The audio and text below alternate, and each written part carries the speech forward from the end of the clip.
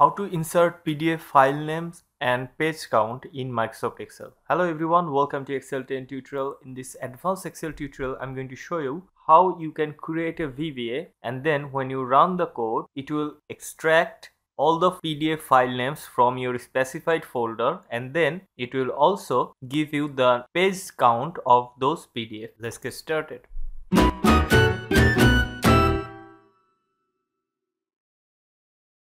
The procedure is quite simple.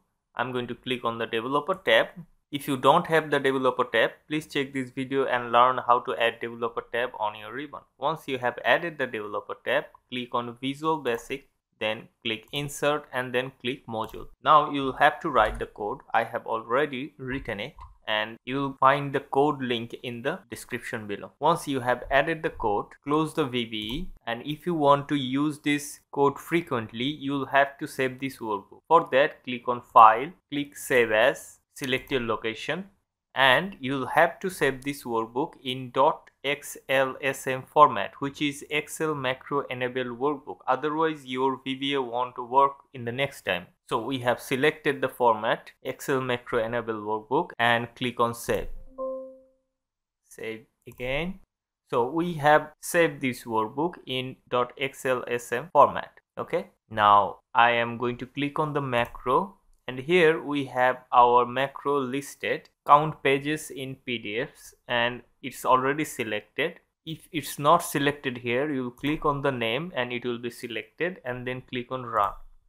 Now it will ask for a folder. Okay, so I'm going to select, let's say I'm going to select downloads. Now I want to list each PDF in this folder in column A, and in column B I want all the PDF page count. Okay, so I have selected the folder and I have clicked OK, and you can see we are getting the results. And now we have all the PDF name in column A. If I click here, you can see all the PDF files name in column A, and we have page number in column B. Okay, so this PDF has only one page, and this one has 14 pages, and this one has 132.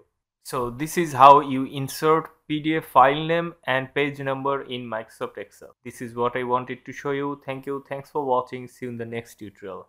If you can, support the channel through Patreon, and don't forget to subscribe. If you need the code, the link will be in the video description. Thank you. Thanks for watching.